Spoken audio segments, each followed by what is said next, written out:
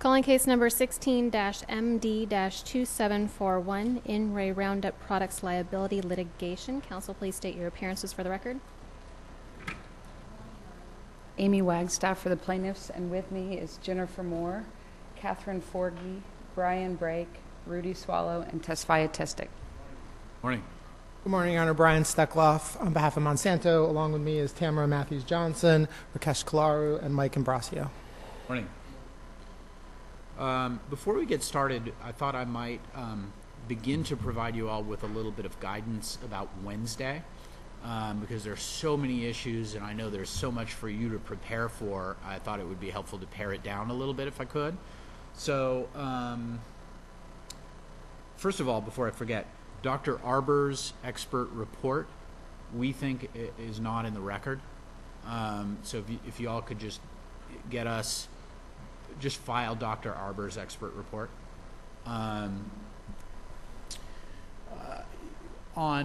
So in terms of what we will and won't talk about on Wednesday, on Monsanto's summary judgment motion relating to issues other than the experts, the only issue I want to hear argument about is the statute of limitations issue for Mr. Gabeyu. I don't need to hear argument on any of those other issues. So to the extent you've already begun preparing for that, I apologize.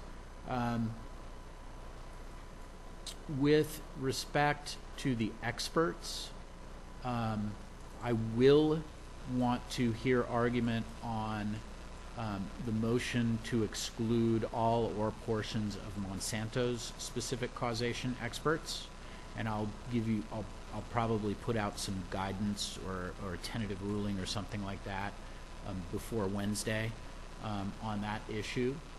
I will also want to hear argument on the motions to exclude the plaintiff's specific causation experts. And then I think that leaves, that leaves the motions in limine, which I haven't begun going through yet, so I'm not sure. I may put something out before Wednesday telling you what I want to hear argument about and what I don't on the motions in limine. And then that leaves, I think the only other issue we would potentially discuss on Wednesday is the motion to exclude experts that are offering opinions on something other than specific causation. And on that, I'm not sure. I'm not sure yet whether I want to hear argument on any of those. I may, and again, I'll probably put something out on that to give you some guidance before Wednesday. Is there anything I'm forgetting that we would potentially be discussing on Wednesday?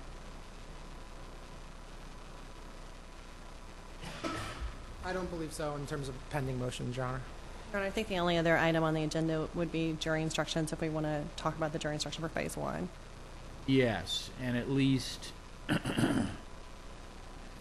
probably ought to nail down the causation instructions, or instruction at least, for phase one. I mean, I assume for phase one it'll just be the standard introductory instructions that I always give,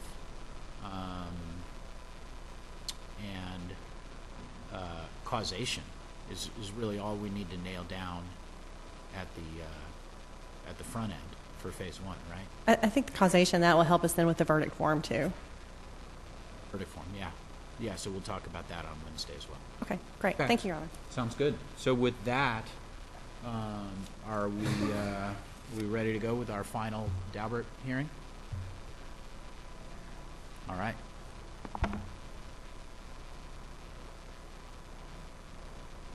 Dr. Weisenberger here? Yeah, we'll call Dr. Weisenberger. And we're going to begin with the cross-examination based on your Honor's prior.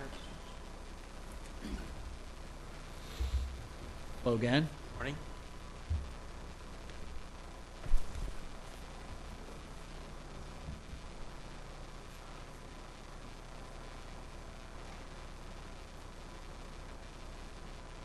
I do.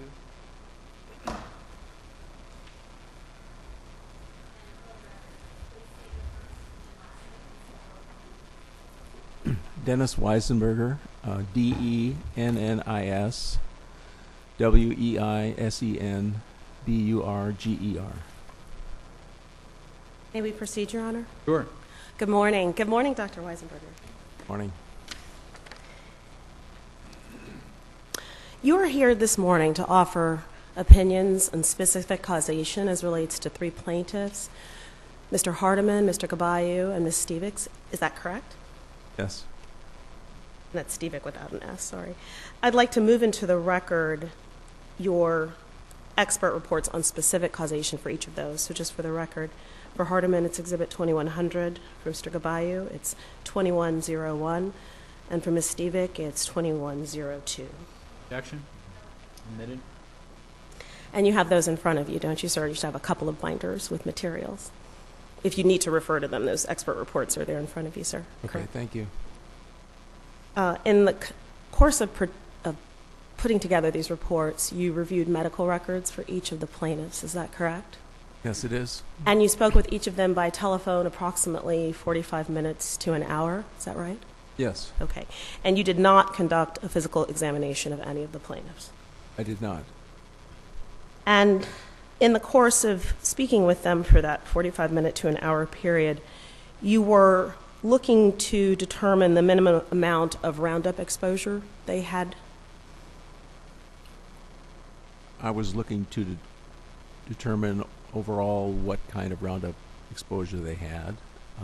I was looking to clarify some points from the medical record and to go through the differential diagnosis of with regard to specific causation.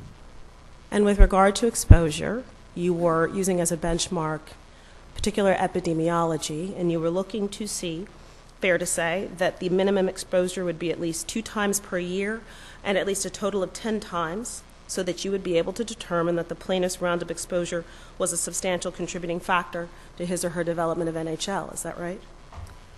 Well, I used those sort of as a baseline or a guideline, but I didn't use them as sort of an absolute floor or number to decide whether any of them had a high exposure or not. So I used them as a guideline. Well, the guidelines, sir, then provided the threshold that if they surpassed that threshold, you determined that Roundup exposure was a significant contributing factor. Is that right? Not necessarily. So, for example, let's take Mr. Hardiman as just as an example. If he had only been exposed greater than 2 days in 2 years, that would have been only 4 exposures. I wouldn't have considered that a high exposure. Okay, so one has to look really at each of the cases and determine on the basis of what they tell you what their exposure really was. And the exposure for all 3 of these cases was much, much higher than those floor limits, if you will, from the epidemiology studies. Right. So, well, let me. well, it wasn't an automatic decision. It wasn't. If it's above this, they're in. If it's not above this, they're out. So I looked at all the parameters related to exposure. Well, in your answer, sir, you just gave a. I don't like to do math on the fly, but you did say 2 days per year for 4 years for a total of 8 days, which would be below the Erickson 2008 threshold of 10 lifetime days, right? That's what you just said in your answer, 8 lifetime days. I don't remember what I said. I meant to say 2 years, 2 days per year for 2 years, so that's 4 days. 4 days, sorry, that's why I said I don't do math. But that is below the Erickson 10 days lifetime exposure, correct? It is, yes. Okay, so what I was asking about was a different bit of math, which is 2 days per year for at least 5 years for a total of 10 lifetime days. And my question was, if a plaintiff exceeded that threshold, would you then determine that Roundup exposure was a substantial contributing factor in his or her development of NHL? I don't know. I didn't have to make that decision. I would say probably not, because that isn't very much exposure. Well, in another deposition, sir, that you gave relating to a different plaintiff, a Miss Adams, You were asked about, Adams is the lead plaintiff, excuse me, but in this case you were being asked about a Miss Gordon. That's a different case, but that's a plaintiff where you've also offered an expert opinion, is that correct, about specific causation? Yes. Okay, and in that instance, you were asked if you took Miss Gordon's circumstances and said everything was the same, except that she testified and told you on the phone that she had used glyphosate 2 times a year for 5 years, 10 times total, would any of your opinions be different? You recall that, and your answer was no. The reason I said Hold on. I can Hold on a lay, second. absolutely. I'm happy to lay more foundation. Yes. I was just going to say, if she's referring to a specific page and line number of the deposition, she can refer that to the Absolutely. So if we can go to Exhibit 2107.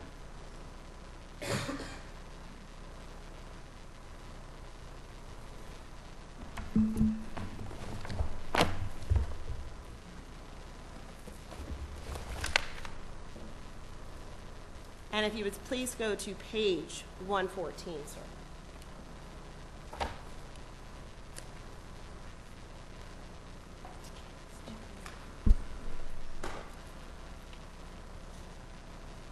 okay.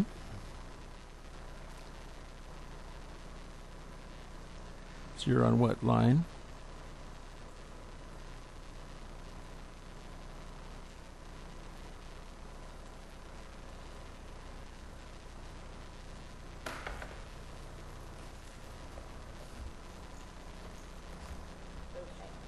And line 5.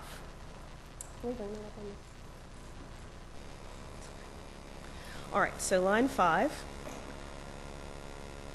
We're getting at line 5, page 114. Okay, I just want to take Ms. Gordon's circumstances and say everything is the same, except that she testified and told you on the phone that she had used glyphosate 2 times a year for 5 years, 10 times total. Would any of your opinions be different? No. You would have the same exact, you would have the exact same opinions. Answer, yes. Do you recall that testimony, sir? I don't recall it, but I see it now, yes. Okay. And with respect to Plaintiff Hardiman, Plaintiff Gabayu, Plaintiff Stevick, you were looking to see if they, each of them, had 2 days per year, 10 total lifetime days or uses of Roundup. And based on that, sir, you ruled in Roundup as a substantial contributing factor to each plaintiff's development of NHL. Is that correct? That was a long, complicated question. Could you please repeat it? Sure, I'd be happy to.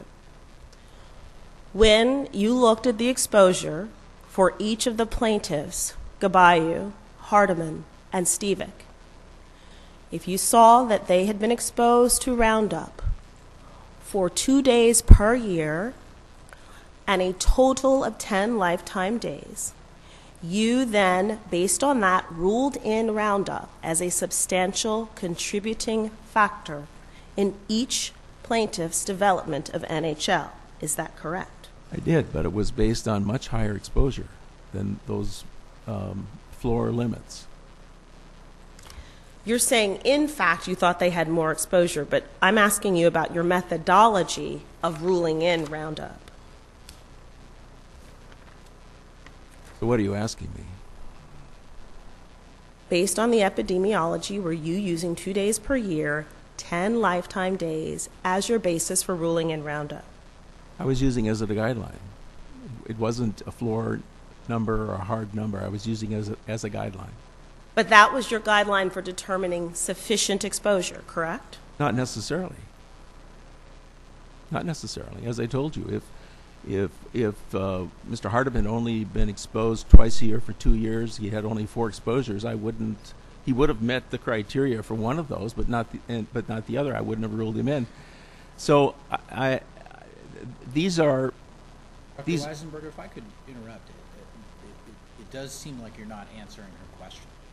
I think her question is, if Mr. Hardiman were exposed twice a year for 5 years, would you rule it in?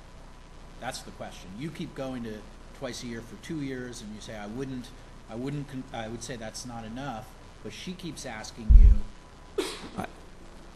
what she's trying to get at is, it seems like your methodology is that once somebody has been exposed twice a year for at least 5 years, that you would conclude that NHL is a substantial, that glyphosate is a substantial contributing factor to their NHL. And so that's really the question you should be answering now. Yes or no? The hypothetical. I would probably change my testimony and say no, because I would have to look at all the rest of the exposure that goes on. So, 10 times over a lifetime is not very much exposure, and I probably would say no. And I probably would recommend to the lawyers to settle on that case and not take it to trial, because I don't think it would be a very strong case. And when you say 10 days, 2 days per year, you would say that that's not sufficient? Is that, you did mention changing your testimony. So just going back, if we could just call up the previous testimony, and then we're going to walk through a little bit more testimony. But if we can just go back to where we were just a moment ago, which was at Adams, where you were, page 114. Are you saying here that you are changing your testimony given under oath in this case, and just for the record, given on November 26, 2018, in the case of Adams v. Monsanto Company? Yeah, I'm changing my testimony. I was taken through a whole litany of hypotheticals that were not really very relevant to the case, and this is an example of that. Okay. Let's go back one page in the same sworn testimony to see if there's any other testimony you'd like to change. And if we can go to page 113, line 6, please. And we're going to call up 6 through 21. Sorry, I should. Okay, doctor, are you with me now? Now I'm on page 113, line 6 through 21. Are you with me? Okay. And we'll take it one step at a time. All right, the question is, okay, so is it, just to push a little bit on that, is it fair to say that that your minimum exposure would be at least 2 times per year and at least a total of 10 times for you to be able to determine that the plaintiff's Roundup exposure was a substantial contributing factor to his or her development of NHL? And we will do the whole answer. Well, those are the only things that I would know to really base my opinion on, so I would say yes, that would be at least the minimum exposure to say that she has a relative risk of greater than 2 for diffuse large B-cell lymphoma, and we go to the next. But obviously her exposure was much higher than that. But obviously, much greater than that. So her risk probably was higher than that, sorry. Okay, if you believe that there is a dose response, her risk probably would have been much higher, but we don't have data on that.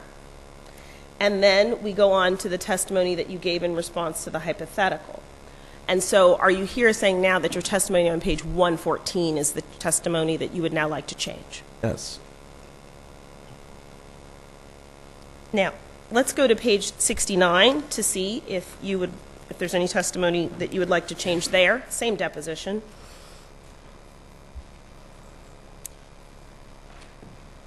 Okay, we're looking at page 69, and we're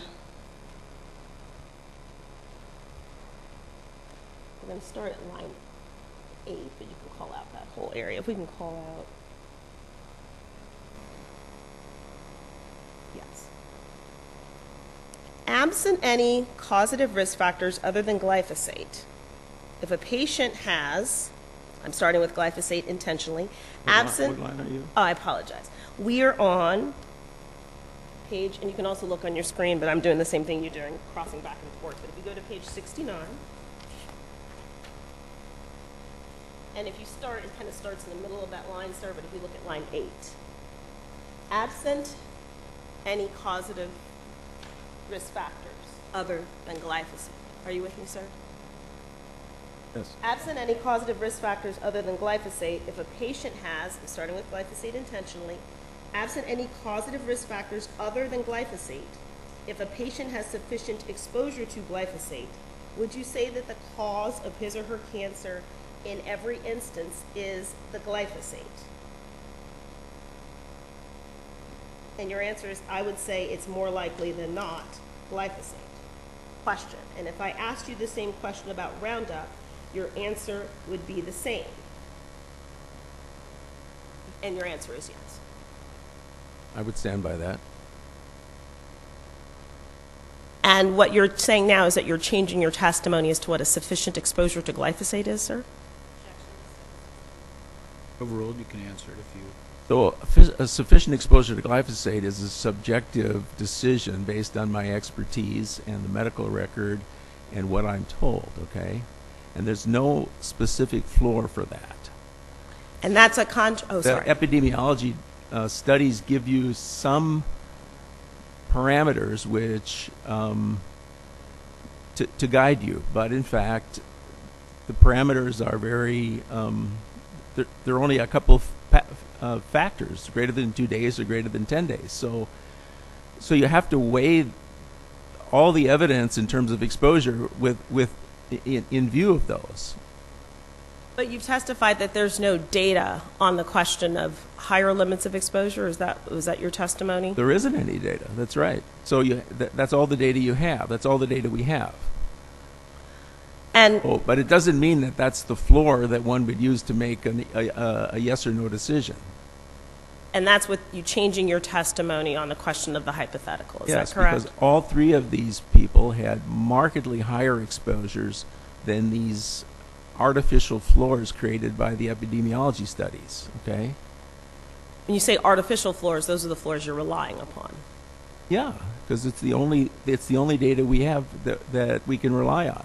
So if 100 plaintiffs are brought to you and they all use Roundup for at least 2 times per year for at least 5 years for a total of 10 lifetime days and had no other causative risk factors, would you say Roundup was a substantial contributing factor in those cases? I most likely would say no. It's most likely not Roundup. So under your methodology, though, if there are no other causative risk factors and there is glyphosate exposure in keeping with the epidemiology you've cited, is glyphosate more likely than not the cause, sir? Yes or no? If it was only 10 exposures over lifetime, I would say probably not. What if it were 2 days per year for 5 years for 10 lifetime days? I would say probably not.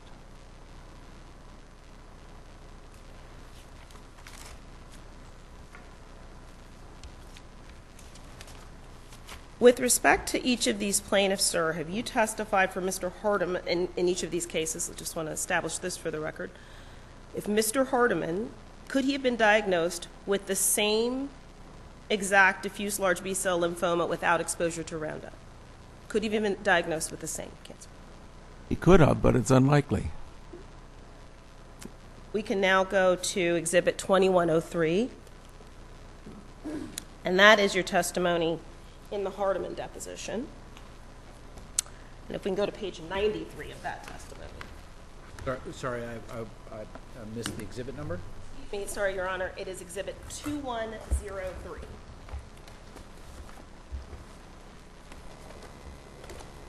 What page?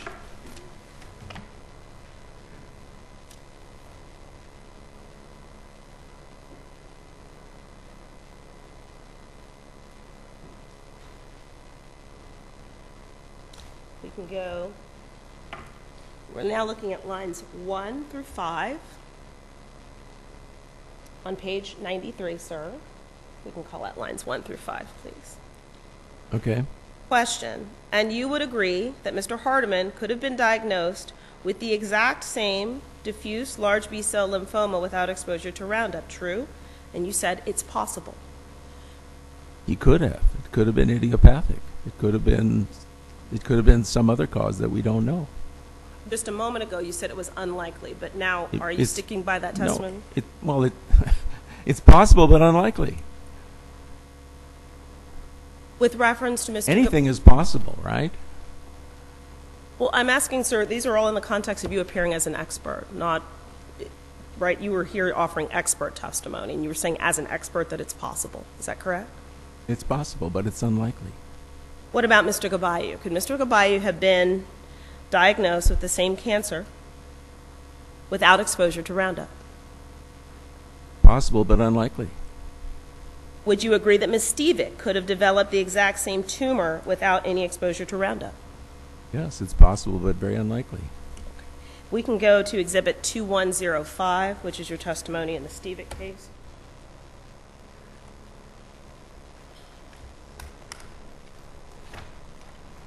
We can go to page 102.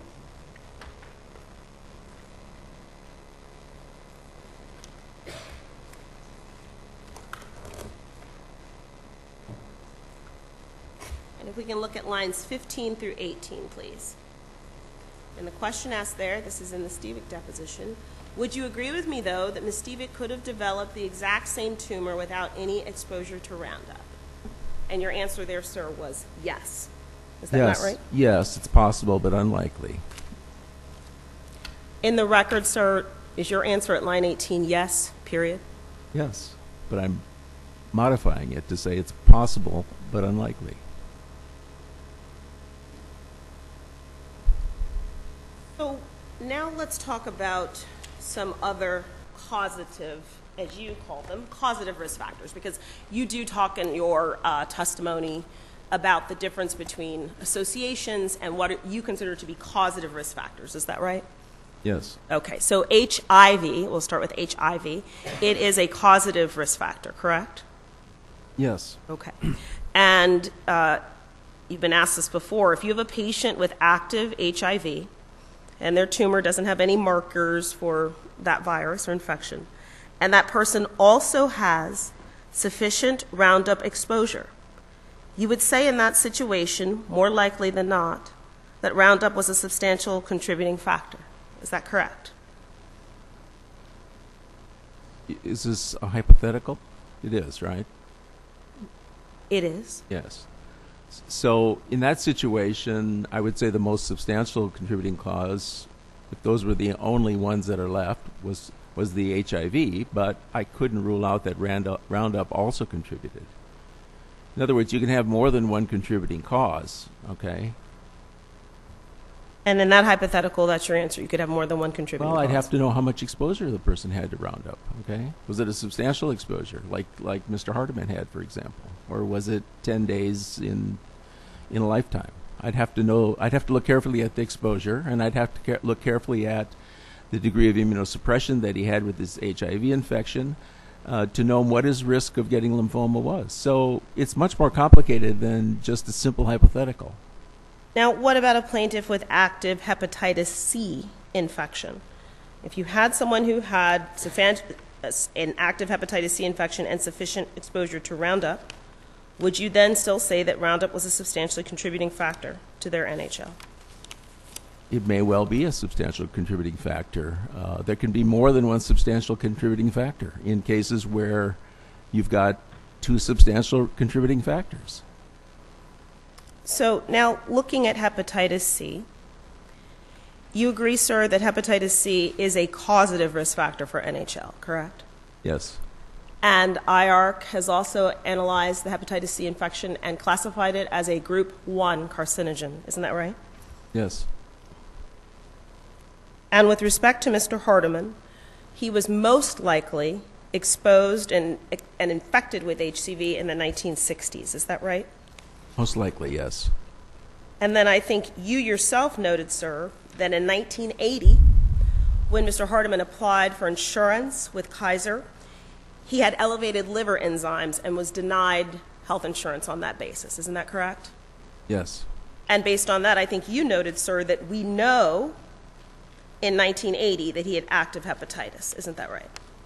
Most likely, yes. Most likely he had active hepatitis. Okay. Do you recall saying, quote, we know in 1980 that he had active hepatitis? Well, most likely he did. I mean, we don't know for sure what was causing the elevated liver enzymes. We don't know the whole story, but most likely that's what it was, yes. Okay.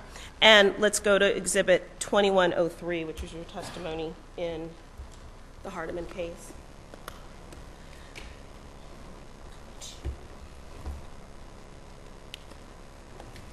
Go to page 35, excuse me. Go to page 30. And if we could just, and we're going to start at the bottom, line 20, and then we'll keep rolling to the next page. So if you start at line 20, sir. We don't really know when he contracted hepatitis C. The most we know that when he applied for medical insurance at Kaiser in 1980, he had elevated liver enzymes and they wouldn't give him the insurance. We can go to the next page. And then we say, looking at lines 1 through 6, at least we know in 1980 that he had active hepatitis. Before that, we don't know. So it's likely it was in the 60s. That's when his risky behavior occurred, but we don't really know. So there, sir, in that testimony, you were clear that we know in 1980 he had active hepatitis, that most likely was contracted in the 1960s. Is that right, sir? Well, I would modify that a little. We know he had elevated liver enzymes. We don't really know that he had hepatitis. He wasn't told that he had hepatitis. So I'm making the assumption that it was the hepatitis that caused the elevated liver enzymes. There are other things that cause elevated liver enzymes. So it could have been something else, but based on the story, it was most likely hepatitis. So we know Mr. Hardiman had a chronic infection for hepatitis C for 25 to 40 years. Is that right, sir? Well, that's what we're assuming, okay? That's an assumption. We can go to page 71 of your Hardiman testimony, sir. This is Exhibit 2103.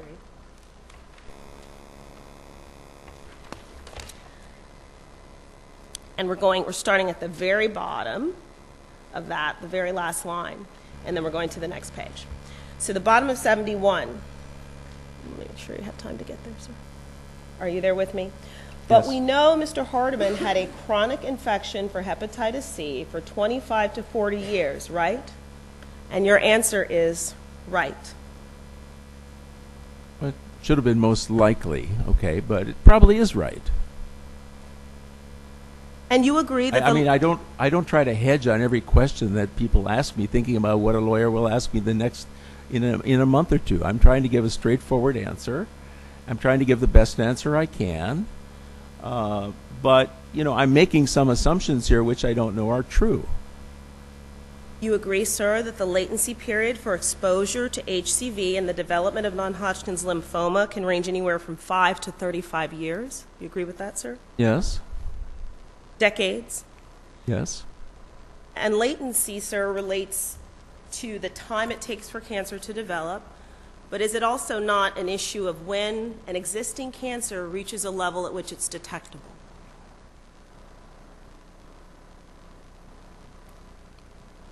Well, usually latency is from the time of first exposure to when the diagnosis is made. Okay? And can cancer exist and not exist at a level where it can be diagnosed? So there's an issue of detectability where cancer exists. Sure, there's a period of time before the diagnosis when the cancer exists, when it is detectable, and then there's a period of time before that where it probably is not detectable. So there is a time before the diagnosis when it is not detectable, sure. And exists. And exists, yes. You can't rule out the fact that chronic HCV infection for 25 to 40 years could cause mutations in Mr. Hardiman. Is that correct? It could cause mutations in Mr. Hardiman during that period of time. Therefore, 25 to 40 years of chronic hepatitis C infection could have played a role in Mr. Hardiman's NHL. It's possible, but unlikely. Is it possible that the hepatitis C could very well have contributed to Mr. Hardiman's NHL? It's possible, but it's very unlikely. And we go to your testimony, Exhibit 2103 in the Hardiman deposition. We'll go to page 73. Agree? Yes, sir. Yes, Your Honor. If we can start, we'll do, starting at line 11, Doctor, on page 73. And you would agree that you cannot rule out the role that the 25 to 40 years of chronic hepatitis C infection played in his diffuse large B-cell lymphoma? Your answer, it could have played a role. It could have played a role. You know, it's my position that the fact that he was treated, he was in sustained virologic remission for 9 or 10 years could have markedly decreased the risk. But I can't be absolutely certain the hepatitis C didn't contribute to his non-Hodgkin's lymphoma. It very well could have. Is that your testimony, sir? Yes. And so your testimony, as of this day, that day, and today, is that it could have played a role, but yet in your report, you ruled out hepatitis C. Is that right? I did rule it out because I don't think it would meet the standard of a substantial contributing cause, okay? And we can talk about why that is if you'd like, but I don't think it was a substantial contributing cause. And it could have played a role, but it's highly unlikely that it played a substantial role.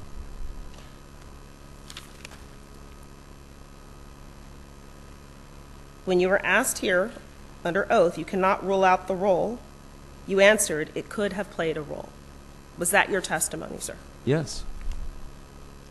Now, you may be aware of this, but there was an article that came up last week, sir, in testimony involving another witness,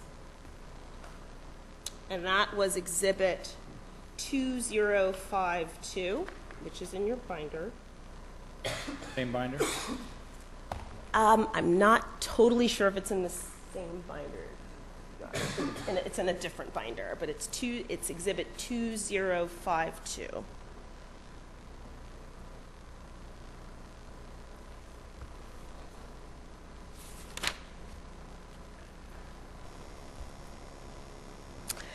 The title of this article is From Hepatitis C Virus Infection to B-Cell Lymphoma.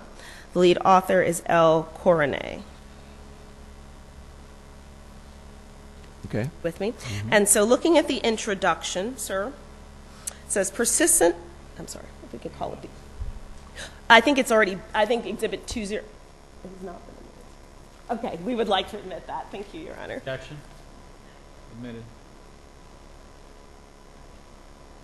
We could look at the introduction. Persistent hepatitis C, I'm going to read the first sentence. We can highlight that. Persistent hepatitis C virus infection is an etiological agent of chronic hepatitis that may evolve towards cirrhosis and hepatocarcinoma.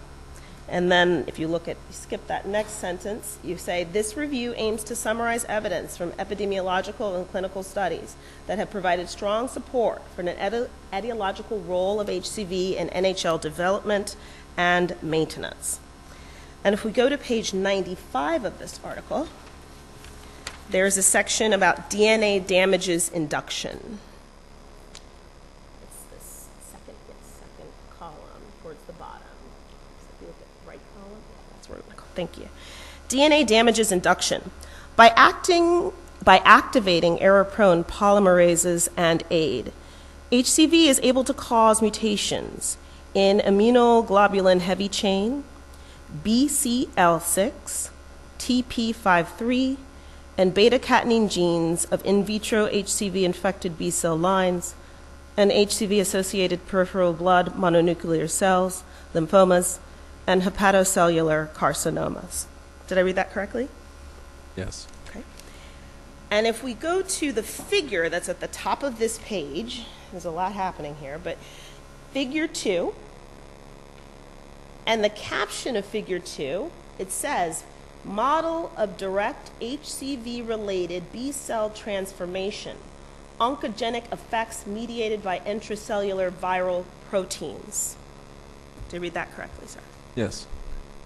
And at the top of this schematic, they talk about gene mutations, P53, BCL6, CTNNB1.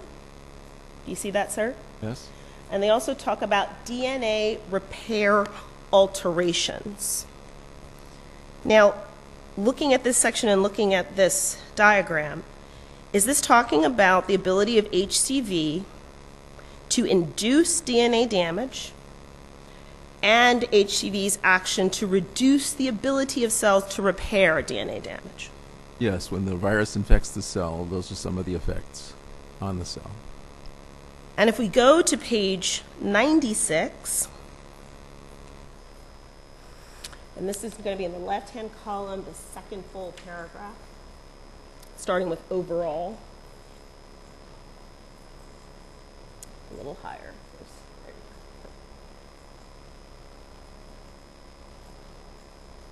Okay. And it says, overall, reduced ability of HCV-infected cells to efficiently repair DNA damage, coupled with the ability of HCV to induce DNA damages, would introduce random rearrangements into the genome, leading to predisposition to cancer. Do we read that correctly, sir? Yes. Have you examined Mr. Hardiman's records to see if there was a BCL6 mutation? I have. There was a BCL6 gene rearrangement. So, just one little quick aside while we're here, sir. You never examined Mr. Hardiman's actual pathology slides, did you? I tried, but I couldn't get the slides. So with respect to Mr. Gabayu and Ms. Stevick, you looked at their medical records and the slides. Is that correct? Yes. But for Mr. Hardiman, you looked at only the records and never saw his pathology slides. That's correct.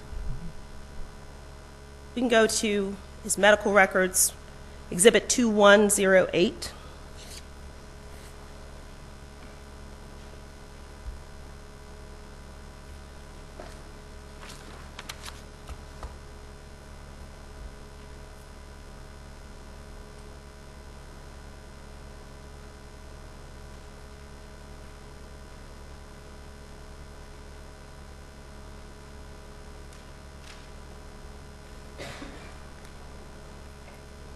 Are you there, sir?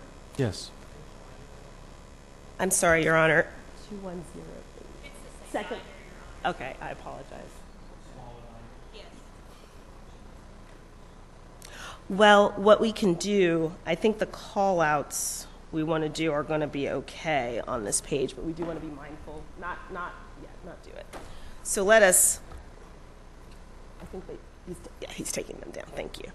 I'm not sure there's anything that's subject, but we can walk through it without it being displayed, I think, if everyone can find where we are. So under immunohistochemistry, if everyone's following along, because it's not up on the screen for me, but it says collected 2/6/2015, final pathological diagnosis, right neck lymph node, needle biopsy, morphologic and immunophenotypic findings consistent with diffuse large B-cell lymphoma. Do you see that, doctor? Yes. And then if you go down to result,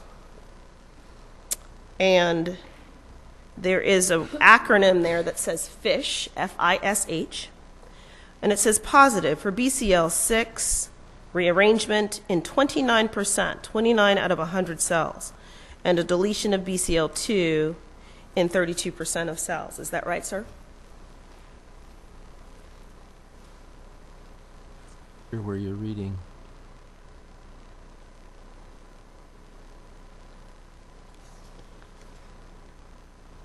Do you see that, sir? I don't. Okay, let me go through it. You could show me on the screen. Well, we don't want to display it, so I'm going to need to orient you without it being on the screen. So let me get my physical copy out. You know, the question is whether there's anything on this page that is subject to sealing.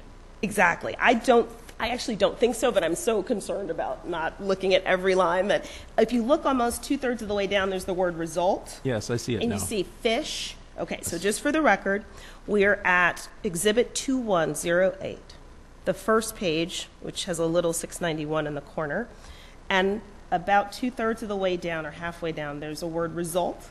Under it, it says fish, And there it says, doctor positive for BCL6 rearrangement in 29 out of 100 cells. Is that correct, sir? Yes. And is that the same BCL6 that is referred to in the coronet article? Yes. Now, you've been previously asked in your theories for Roundup causation whether you know of any translocation, mutation, or deletion that Roundup causes. And Yes. do you know that, sir? There is no characteristic genetic abnormality that's been attributed to Roundup. BCL6 mutation or rearrangement is a very common finding in diffuse large B-cell lymphomas. But the BCL6 that's referred to in his records is the same BCL6 that's referred to in the coronet article. Just the same. Is that right, doctor? Yes. Yeah, just one moment.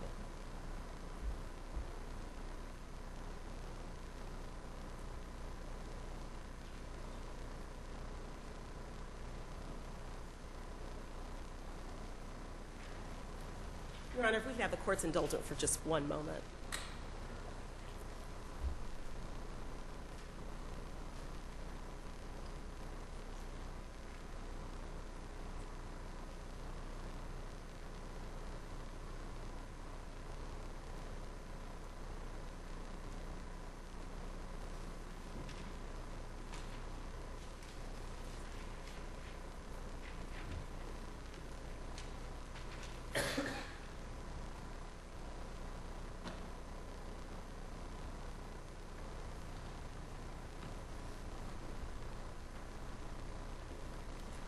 Just one last question, doctor.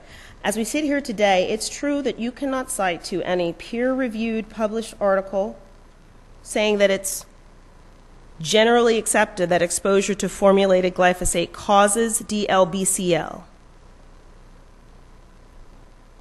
Is that right?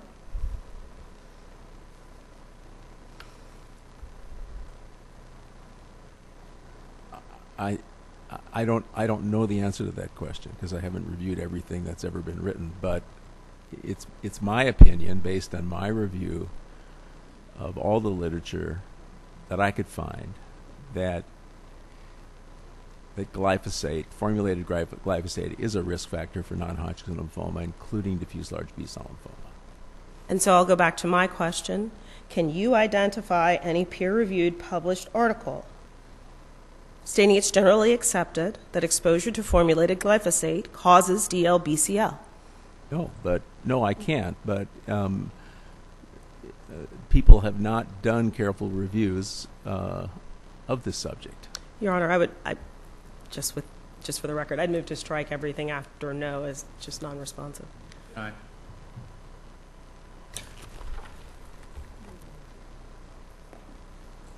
We'd like to move into evidence, Exhibit 2108. This is the medical record. Oh, that's fine. No objection. All right, we tender the witness, Your Honor. Okay? First of all, just picking up pretty much where you left off, you said, or at least I wrote this down, I think it's something along the lines of what you said.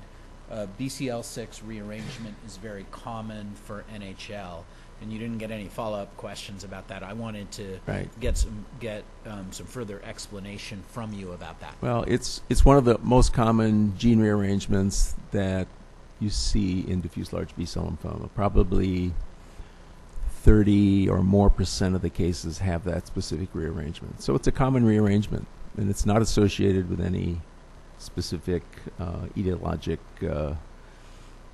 agent that we know of. So is there anything out there that has looked at whether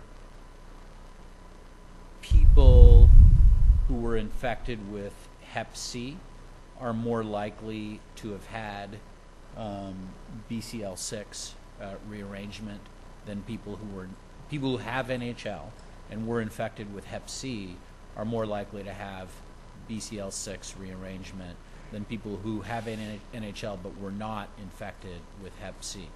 I'm not aware of any information, no, that would associate this rearrangement or mutation with Hep C, no. Okay.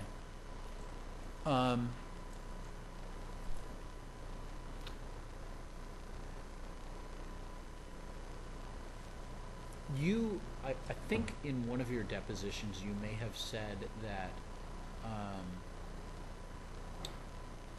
Hep C has a roughly 6 to 8 year latency period. Does that?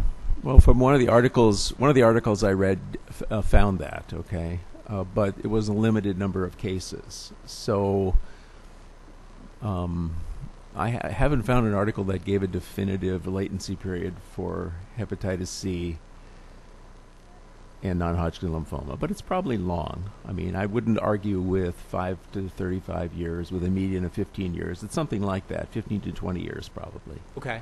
And can you just explain again, now that you're here on the stand, your reasons for ruling out Hep C? Yes. So in my report, I referenced a number of articles that have looked at the occurrence of non-Hodgkin's lymphoma in patients with hepatitis C based on whether they were treated with antivirals and got a sustained virologic response or not, okay? And what those articles demonstrate is that if you're treated, like Mr. Hardiman was, with interferon and antiviral therapy, and you get a sustained virologic response, you're protected from secondary effects of the virus because the virus disappears. And you no longer are at significant risk for non-Hodgkin lymphoma, okay? So that was the major reason that I did not consider hepatitis C a major contributing factor. Okay. What are those articles that say that if you get a sustained virological response, the risk disappears? They're referenced in my report. Okay. Can we look at them and Sure. give me a little more of a description of what each of them says? Let's see, what exhibit is his report again?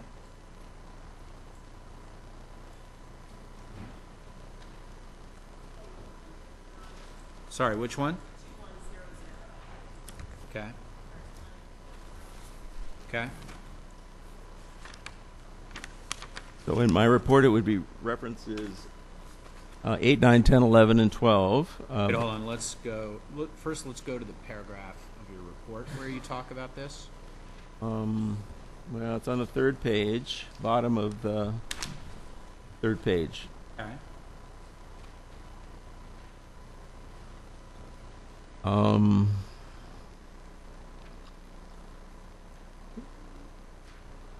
So if we just read that last paragraph, if you read that last paragraph, it makes the point. Okay.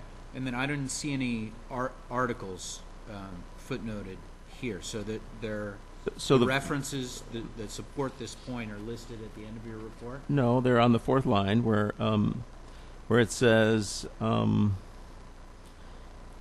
if you go to the end of the third line, it says, there is no significant increase in risk of NHL for those who are cured with therapy and do not have circulating viral RNA, and it gives references 8, 9, 10, 11, and 12. And there are actually a couple other references, 5 and 16 also speak to that point. So there are at least 7 references that make that point, okay? Okay. So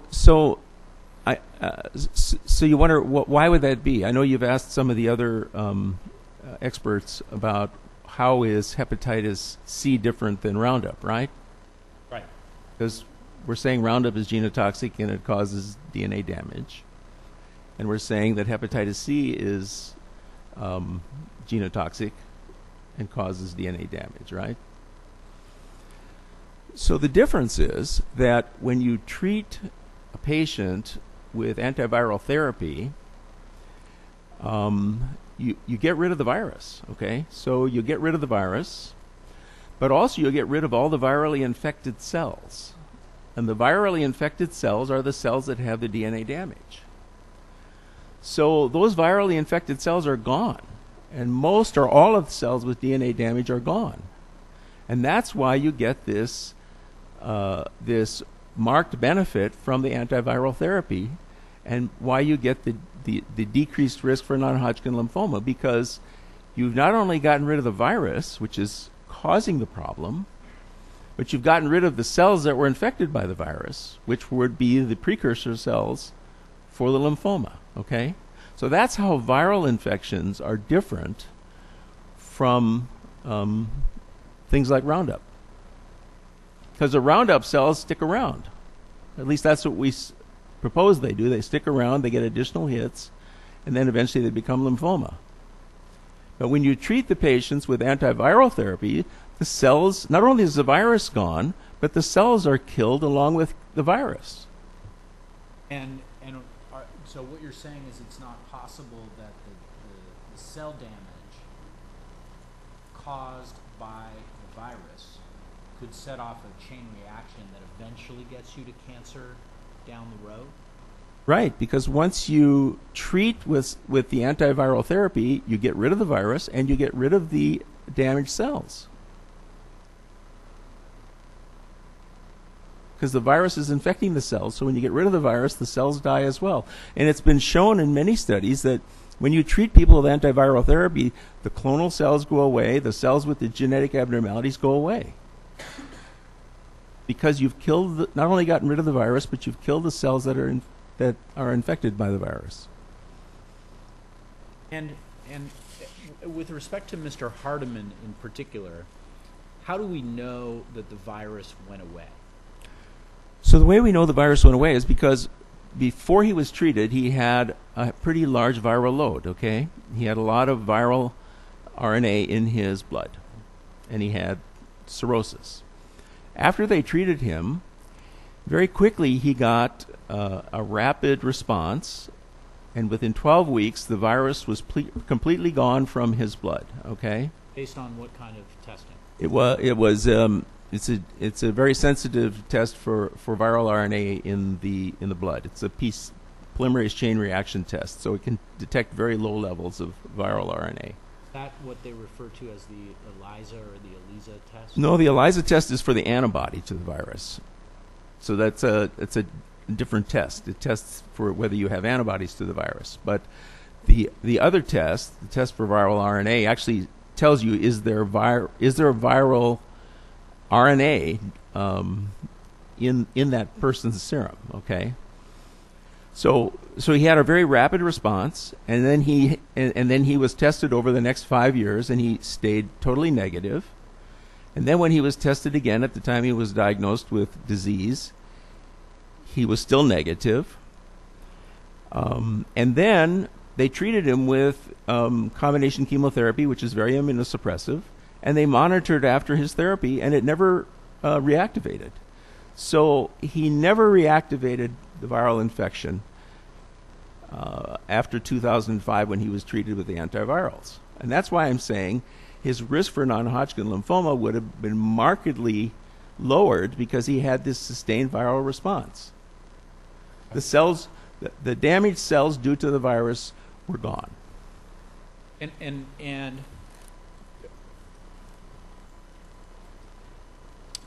the way you're talking about it now makes it sound like it's kind of a known, agreed-upon fact that once you get the virus out of the system, the damaged cells go away, and there's no longer the risk factor goes away, essentially, right? And Maybe that, a year after or 2 years after or something like that, but essentially after a short period of time, the risk factor goes away. Is that sort of a known fact that everybody agrees on, or is there debate about that in the literature? Well, that's what the papers that I referenced say, that once you treat the patient and they get a sustained virologic response, it means they don't detect the viral RNA anymore, the risk, they no longer are at risk for non-Hodgkin lymphoma. Okay, that's what the papers I referenced say. And it makes sense. That's the papers that you the papers that you reference say. But what I'm asking is there anything in the literature that stands for the proposition that, hey, actually, it may be that the Hep C infection damages the cells in such a way that even after the infection is eradicated, the cell damage sets off a chain reaction that can lead to NHL years down the road. Well, I suppose theoretically that is possible if some of those virus-infected cells survive, and it's possible that a very small number could survive, and the immune system would hold those in check. Okay, but if you look at the studies that I referenced, 7 studies, none of them show that there's a persistent increase in risk after treatment. They all show that the risk goes away. So what that tells you is that if you've had a sustained virologic response to Hep C, your risk for non-Hodgkin's lymphoma goes away, your liver disease stabilizes, and you have then effectively treated the hepatitis virus so that it is not going to cause complications in the future. Let me ask you a question that's not about Hep C. I think you mentioned that obesity is a minor risk factor, very minor risk factor for NHL. Is that right? Yes. And what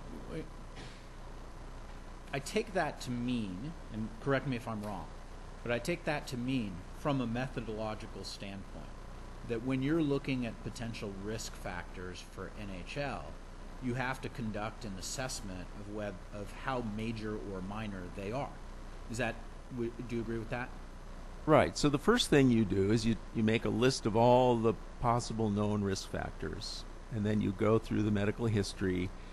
You go through the medical record, you talk to the patients, and you try to see, you try to cross off the things that are not in their history. And then you're left with a few things. So with Mr. Hardiman, we were left with Roundup, with vitamin C, with hepatitis C. He should have taken vitamin C. Hepatitis C, hepatitis B, and he was overweight. Okay. So what I did is I said, well, I got these 4 left. So how do I decide which is the substantial contributing factor, which is the most important risk factor? And it was clear from my review of the literature on hepatitis C that his risk would have decreased dramatically after he had a sustained virologic response to the antiviral therapy. Okay. He was at risk when he had the chronic active hepatitis, although it's amazing he never got it.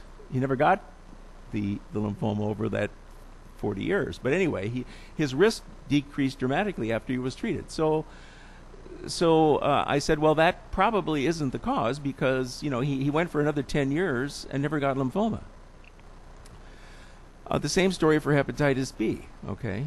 He was immune the whole time, so he wasn't at risk for any kind of hepatitis B-associated lymphoma. So that left me with Roundup and with him being overweight. And he had a very extensive exposure to Roundup over many years, okay? He used lots of Roundup for many years. So to me, comparing that to his overweight, his odds ratio for diffuse large B-cell lymphoma based on the NAP study would have been at least 2.5-fold increase, and it was probably much higher because his exposure was much higher. Whereas his risk from being overweight was only about 30%. So it's a small risk. So you have something that causes a big risk compared to something that causes a small risk. So I assumed that the one that caused the big risk was going to be the most substantial contributing factor, but obesity could have been a minor factor.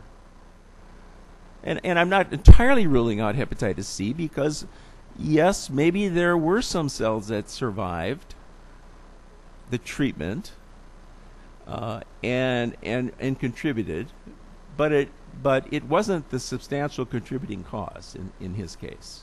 And so when you're looking at Roundup exposure, one of the things you're looking at, it sounds like, and placing great emphasis on, is the amount of exposure over time that the patient experienced. But what about, I mean, not all exposures are created equal, right? And the comparison that I've used in conversations with prior experts is to smoking, right? I mean, I assume that even somebody who has your view of Roundup would say, well, sustained exposure to cigarette smoke is a lot more dangerous than sustained exposure to Roundup, right? Because the science is so much stronger on the link between cigarette smoke and cancer than the link between Roundup and cancer. I mean, you would agree with that, right? Yes. Okay. So doesn't that need to be part of the specific causation analysis as well? In other words, part of it when you're looking at Roundup is how much was he exposed to it. But part of it is, I would think, in the grand scheme of things, how significant of a risk factor is this particular agent? You know, is it like, oh my God, we know that there's this definitive and strong link between cigarette smoke and cancer? Or is it one that is it a link that is less clear or less developed? Even if you do reach the conclusion, even if you do believe that there is an association, a causal association between Roundup and NHL, wouldn't you need, from a methodological standpoint, to take into account sort of the strength of that or lack of strength of that association compared to other risk factors? Does that question make sense? Yes, it does. It does. So I agree with you that smoking, I think, is a more well-defined and accepted cause of cancer than Roundup exposure. But I think there's a wealth of information on the genotoxicity of glyphosate-based herbicides, the animal studies in humans who've had exposure and they've seen genotoxicity in living humans. And then the epidemiology studies. You know, it goes back to general causation and whether it all fits together, and it does. Unfortunately, the epidemiology data does not give us the kind of data that you see with smoking because there are only a few studies.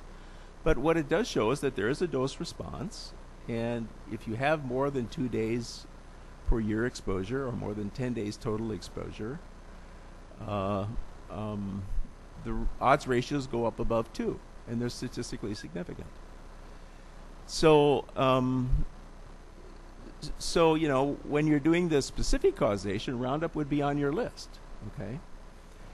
And if it's the only thing on your list after you go through the process of differential etiology, and the case has had extensive exposure over 6 years with lots of gallons and no precautions, it's logical to come to the conclusion that more likely than not that was the cause. And so that's the process I went through. And that makes sense. I would think, though, that there would be some agents where you would say, well, that's the only risk factor we've been able to identify is this patient has been exposed to this particular agent over time.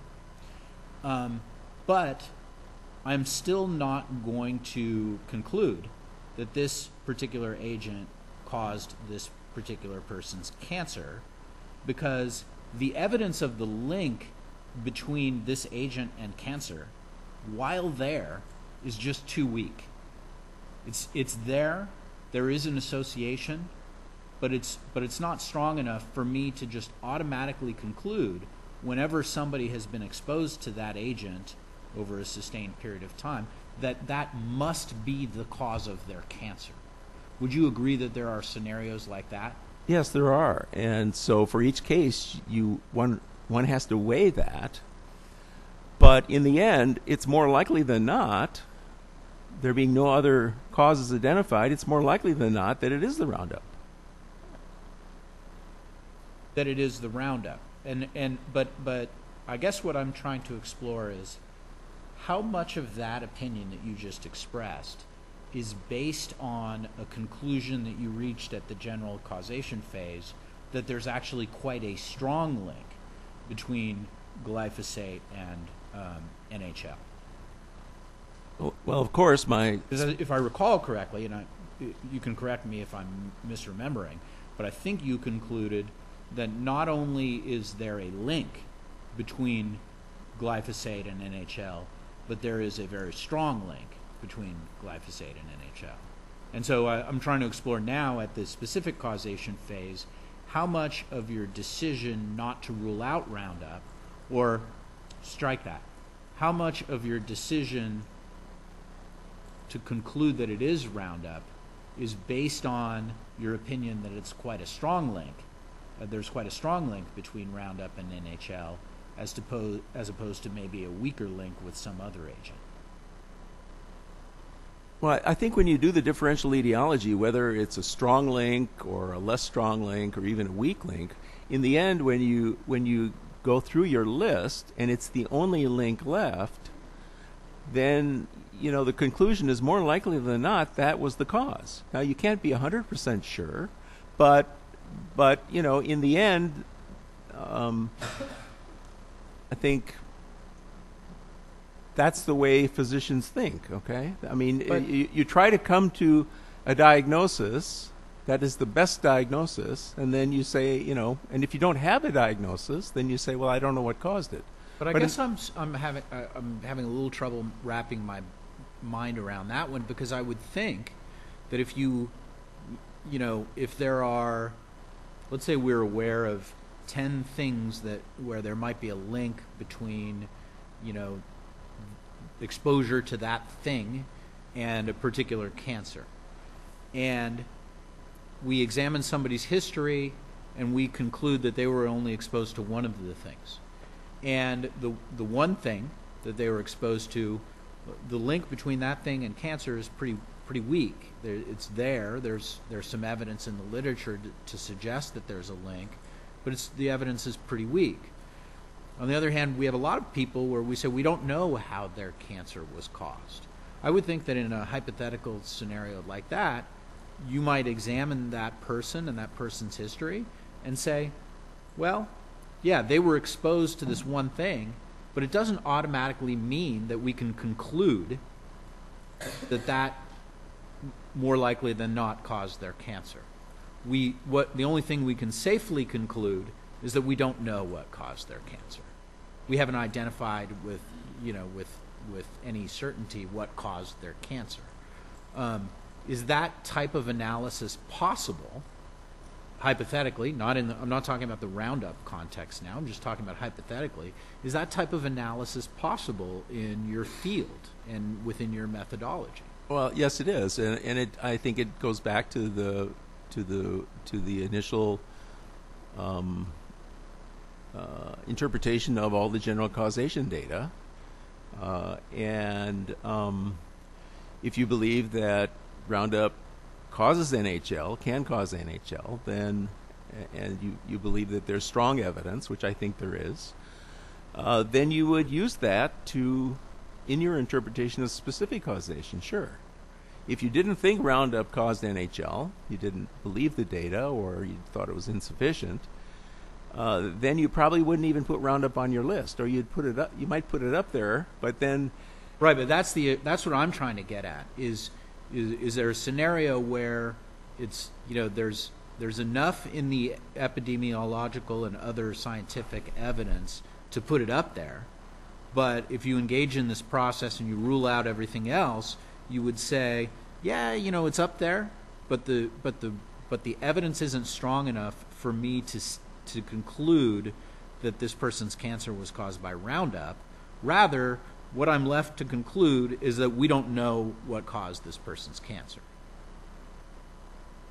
I'm asking. I know that that's not your opinion with respect to Roundup, because you believe, from a general causation standpoint, that the evidence is strong. but I'm asking if there's room for that in your methodology. Well, In I think general. Yes, I think there would be if my opinion was that Roundup may not be a cause of non-Hodgkin's lymphoma or may be a very weak risk factor for non-Hodgkin's lymphoma, then I might come to that kind of conclusion. Like with obesity. Yeah, exactly. If all you had was that Mr. Hardiman was overweight, and you didn't have, and he had never been exposed to Roundup, what would your conclusion be about Mr. Hardiman? It would be that, his obesity probably contributed to his getting NHL, but I wouldn't be really sure whether it was the cause. It probably contribued, but it's a weak risk factor. So would you say that it's more likely than not, Mr. Hardiman's NHL was, more likely than not, Mr. Hardiman's obesity was a significant factor in causing his NHL? Probably wouldn't, because it's such a weak risk factor. I probably wouldn't. So if we didn't take Mr. Hardiman's case, if we didn't have any exposure to Roundup, but we had everything else with respect to Mr. Hardiman, what would your conclusion be about him? Well, I think he would have been unlikely to have gotten non-Hodgkin lymphoma. It probably wouldn't have. Let's say it wouldn't have been much different than whatever the background rate is. But there are many people who are diagnosed with non-Hodgkin lymphoma, and the conclusion is we don't know how they got it. Yes. Right. Okay. So is it still your testimony that somebody without the Roundup exposure could not have gotten non-Hodgkin lymphoma and had everything else that Mr. Hardiman had? Well, it's possible they could get it. Right. We wouldn't know what caused it. Okay, so what I'm asking you is, assume Mr. Hardiman has non-Hodgkin's lymphoma and has all the other factors in his medical history, except for the Roundup. What would your opinion be of Mr. Hardiman's of the cause of Mr. Hardiman's non-Hodgkin's lymphoma? I wouldn't really know. I would say, well, perhaps the hepatitis C contributed, but it's unlikely that it played a substantial role. I would say that he was obese, so that could have contributed, but it probably didn't play a substantial role. So it would be a situation where we have a couple risk factors that are not very convincing, where the risk is not much increased, and so in the end you'd say, well, we're not sure, just as you described in the other scenario. Okay. Should we take a little bit of a break maybe, and then I'm happy to. I don't know. I guess you can begin, and then if you all have any cleanup that you want to do, you can do that. So why don't we take a 10-minute break? We'll resume at 11 o'clock.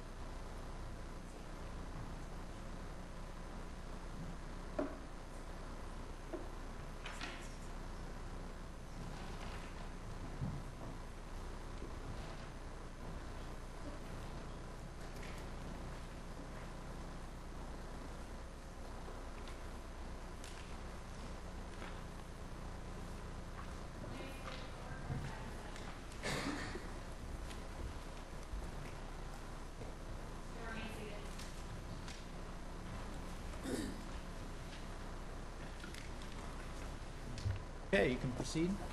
Thank you, Your Honor. Good morning, Dr. Weisenberger. Morning. The court was asking you some questions about your methodology, and I wanted to follow up on a few things regarding your methodology. In general, did you apply the same methodology for all three of the plaintiffs, Mr. Hardman, Mr. Gebiahu, and Ms. Stevick? Yes, I did. And can you just explain the process of the methodology for all three of those plaintiffs without going into particular details for each one of them? Right. So the method is, in medicine, is called differential diagnosis. In legal situations, it's called differential etiology. It's sort of the same method in which you Sorry to interrupt, but isn't it the reverse? That in medicine it's called differential etiology, and in the law it's called differential diagnosis? No.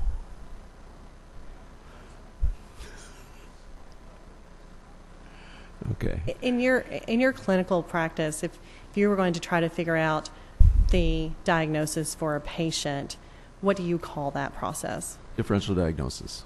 Okay. Yeah. Okay. And so in the legal context, when you're trying to determine the cause of NHL for these three particular plaintiffs, explain what the process is that you go through. Right. So the patient has a specific disease, and you're trying to understand what caused the disease. I'm really sorry to interrupt, but this is a minor point, but I think it's important for courts to describe these things correctly. When you're trying to diagnose a particular patient, you call it, and you're conducting that analysis, you call it differential diagnosis. But trying to diagnose a patient is different from trying to figure out what caused the patient's disease. And so I'm asking, what is the appropriate label you attach to the exercise of trying to figure out what caused a patient's disease, where you already know what the disease is? So I think the terms are interchangeable. I mean, in medicine we say differential diagnosis, but it really for figuring out what caused somebody's disease. Yeah, also for that, yes. Okay. But you could call it differential etiology because that's actually what we're doing. We're trying to figure out, for example, what organism, what bacteria caused a pneumonia. So it's sort of differential etiology, but in medicine we call it differential diagnosis. Okay. And so that's fine, Your Honor. When determining what the cause of NHL is for these three plaintiffs, just walk the court through what the methodology is that you used. Right. So you begin with a disease, so we'll say non-Hodgkin lymphoma, and you in a case like this, you look through the medical records. You read through the medical records. You read through, if there are depositions, you read through the depositions of the physicians and other caretakers. You talk to the patient and try to elicit any additional information.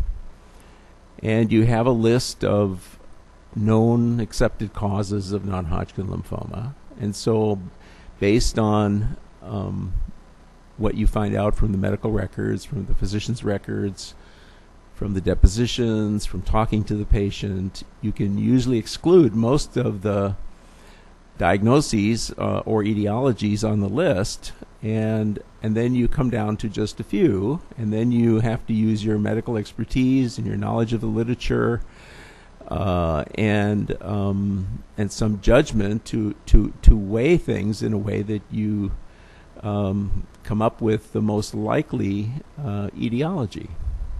And is that, in fact, Dr. Weisenberg, what you did in these three cases? Yes, it is. And so when you come up with your list of known accepted causes, is that what you've been referring to as the risk factors for non-Hodgkin's lymphoma? Yes, causative risk factors. And simply because something is a risk factor, a known risk factor, does that mean it's automatically going to be the substantial factor in a particular case? No. What's your process for determining whether any of the known risk factors that you've got up on your checklist then becomes, how do you determine what the substantial factor is in a particular case? Well, that's also complex because some risk factors are strong risk factors and some are weaker risk factors. And, of course, you have to really determine whether the patient has that risk factor and has had an for example, if it's a chemical, have they had an extensive exposure to the chemical over many years? Or was it just, once or twice in their lifetime? And so you have to decide whether the risk factor stays up on the list or it doesn't based on what the patient tells you, what their exposures were. And for these three plaintiffs, did you include Roundup? Did you rule in Roundup as one of those risk factors to consider? Yes. Okay. And what did you rely upon in forming your opinion that you should rule in Roundup as a risk factor for these three plaintiffs? Well, it was based on my review of all the materials for general causation that I came to the conclusion that Roundup is a significant risk factor for non-Hodgkin lymphoma. And then looking at the exposure of each of the three individuals to see, did they have extensive exposure, a little bit of exposure, almost no exposure, and then, based on that, determining whether Roundup still is a substantial. If they had a lot of exposure and you accept it as a risk factor, then you have to leave it up on the list. And you were asked several questions by Monsanto's counsel regarding the McDuffie and Erickson studies when they talk about 2 days per year or 10 lifetime days. Do you recall those questions? Yes. Okay. And can you explain to the court how you factored in the McDuffie and Erickson studies in forming your opinions in these three cases?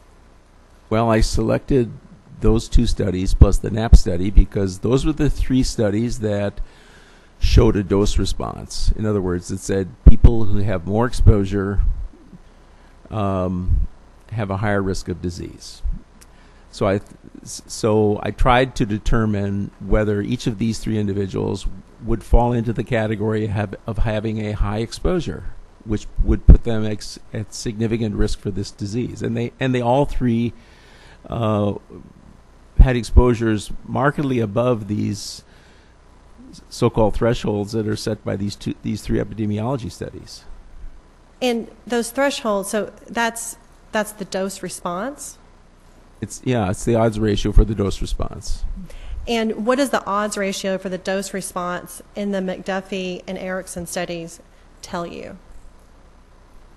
Well, the dose response is really an important parameter that we evaluate in epidemiology, because if a chemical shows a dose response, it's very likely an etiologic agent, because it's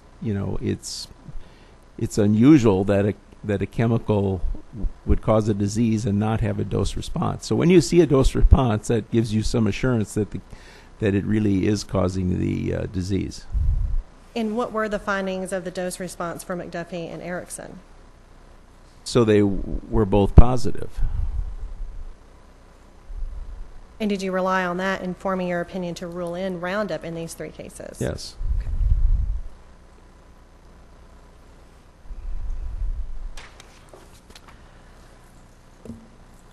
Could I ask one follow-up question about that? I forgot to ask you earlier. On the issue of dose response, you mentioned that Mr. Hardiman's exposure was much greater than twice per year for 5 years, which is sort of this baseline. And I think you said that therefore his risk is probably greater than 2. Do I remember that correctly? Yes. But I assume, and it's been a long time since I've looked at the Erickson study and the McDuffie study, but if I recall correctly, it's not the case that the people being studied that resulted in a conclusion that there was an odds ratio of 2.0 or whatever the number was for people who had had more than twice a year exposure or 10 lifetime days exposure, merely had that kind of exposure. In other words, I think that a lot of the people in the pool of people studied that resulted in the 2.0 odds ratio had the kind of exposure that Mr. Hardiman had, or more. So isn't it incorrect to say, I assume that Mr. Hardiman's risk is greater than 2.0 because his exposure was so much more than 10 lifetime days? Well, I'm surmising. I mean, I don't really know. Ideally, you'd like to. But isn't it incorrect to surmise that? Because there are lots of people in the pool from McDuffie and Erickson and the NAP study that had high exposure, whose sure. exposure was much higher, Yeah. and presumably much higher than Mr. Hardiman's as well, Yes. right? So what you have is only two groups. You've got a group that's less than 2 days and greater than equal 2 days, and what you'd really like to have is 4 or 5 groups stratified to really see a dose response. But we don't have that kind of data. Other than the AHS. Other than the AHS, yes. So I want to ask you point blank, was that statement you made earlier today incorrect? That we should assume that Mr. Hardiman's risk factor is greater than 2 because his exposure was so much higher than 10 lifetime days? I don't know. It was hypothetical. It was a hypothetical. It probably was correct, but I can't prove it. Well, wouldn't you, to be able to make a statement like that, wouldn't you have to know the exposure rates of the pool that was studied in McDuffie and Erickson? Yes, you would. So, maybe I should have made that statement, but in terms of the way carcinogenic chemicals work, the more exposure you have, the higher your risk. And they had only 2 categories, so you've got sort of a low risk and a high risk group, but you don't have a real high risk group because the real high risk group is in your other group. So it would be nice to have more data to see that, but we only have what we have. Okay, thank you. And Dr. Weisenberger, is it a fair statement to say that Mr. Hardiman's exposure exceeded the categories in both the McDuffie and the Erickson studies? Yes.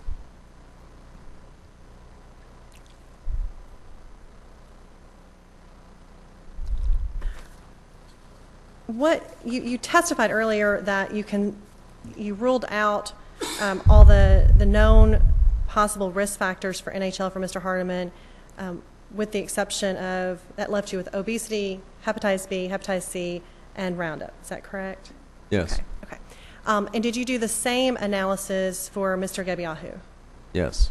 And what were you left with when you went through, based on your medical review of the records, your interview with him, and your review of the literature, what were you left with? I was left with Roundup and with hepatitis B. And you testified earlier about how you eliminated hepatitis B from the differential for Mr. Hardiman. Is the same true for Mr. Gebiahu? Yes. And why is that, Dr. Weisenberger? Well, again, because the literature on the subject shows that if you're immune, if you have natural immunity to hepatitis B, or you're immunized against hepatitis B, you have no increased risk for non-Hodgkin lymphoma. So it's just like hepatitis C. It's only those who have chronic active infection that are at increased risk for non-Hodgkin lymphoma. And given that, were you able to form an opinion in Mr. Gebiahu's case as to what the cause of his NHL was? Yes, I thought it was more likely than not the Roundup. And in Mr. Hardiman's case, based on your review and determination that he was immune to hepatitis B at least since 2005, were you able to form an opinion as to ruling out hepatitis B as a substantial factor?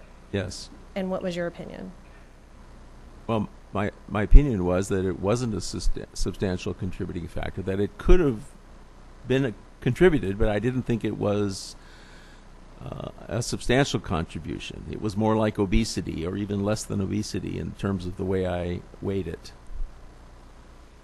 And so for Mr. Hardiman, after your review of his records, your interview with him, your review of the literature, were you able to form an opinion to a reasonable degree of medical probability as to what the substantial factor in causing his NHL is?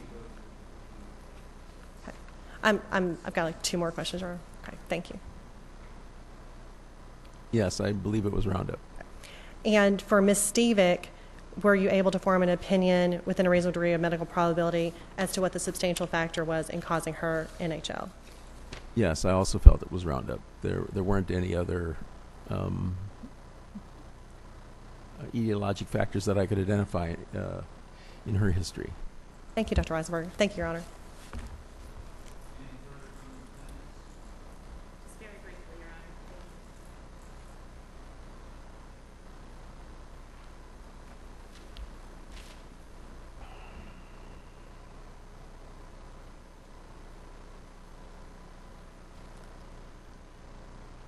Hi, Dr. Weisenberger. Hi. Let me go to Exhibit 2107. It's your Adams deposition at page 112.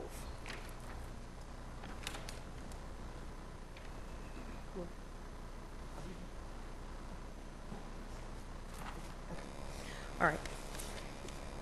We'll move on from that. I want to ask you a couple questions on the hepatitis C subject first. Okay. So when Mr. Hardiman was diagnosed in February of 2015 and treatment was initiated, he was not just given chemotherapy, was he? He was also given medication to make sure that his hepatitis C infection would not flare up, was he not? Oh, I'm sorry. Oh, sorry. Yes, his NHL diagnosis. When he began treatment... Why don't you restate the question? I will. No. I think that's good. Thank you. When Mr. Hardiman was diagnosed with NHL in February of 2015, they did not just initiate treatment for his chemotherapy. They also initiated a prophylactic treatment to ensure that his hepatitis C infection would not flare up. Did they not? Well, it's not correct. So at the time they diagnosed him, they looked in his blood and they found that he didn't have any evidence of hepatitis C infection. And they found that he didn't have any evidence of hepatitis B infection. Okay? But the prophylactic treatment was given for hepatitis B, but not for hepatitis C. It may have helped with the hepatitis C, but it was given mainly for hepatitis B. Okay, so when you say there's a prophylactic treatment, you were talking about 1 or 2 viruses that you were saying were eliminated, but a prophylactic treatment was administered. Well, it was administered empirically because we know that some patients with hepatitis B and some patients with hepatitis C have a latent infection. That is, you don't completely get rid of the virus. The virus lives in the body at a very low level and is kept in check by the immune system. And so whenever they give chemotherapy and patients have a history of hepatitis B, they don't want that virus to flare up when the immune system is knocked down. So they give the antiviral therapy empirically, just to prevent that from happening in case it might. So going back to our point about how cancer can exist below a detectable level, there are viruses that can live in the body below a detectable level. Yes, is that correct? That is correct. Now, there was some discussion about hepatitis C and the efficacy of interferon as it relates to regression. Is that right, sir? You were testifying about how the treatment of hepatitis C with interferon is something that was seen to be effective in the regression of low-grade lymphomas. Is that right? Well, I didn't say that, but that's true. Right, they're low-grade lymphomas. So Yes. if you have an intermediate or if you have a high level, interferon is not going to do it. Usually people don't do it. It does sometimes work, but people don't usually do it, at least in our country. Right. The treatment modality is still chemotherapy. Yes. And in looking at how HCV, the mechanisms by which it can cause NHL, if we can go back to the Horine article, which is Exhibit 2052. In our earlier conversation, we were talking about Figure 2, which relates to the potential for the ability of HCV to directly cause mutations and to prevent DNA repair. Is that right, doctor? Yes. But now I want to look at Figure 1. So if we could have Daubert Exhibit 2052, Figure 1. We can call out Figure 1. And here we're talking about HCV-related B-cell transformation through the continuous external stimulation of lymphocytes receptors by viral antigens and cytokines. Is that correct, Your Honor? Is that correct, Doctor? Yes. So with reference to the efficacy of interferon, are we talking about here uncontrolled cell growth, which could lead to spontaneous mutations for which interferon has been deemed to be effective? Is that this model of uncontrolled cell growth triggered by HCV?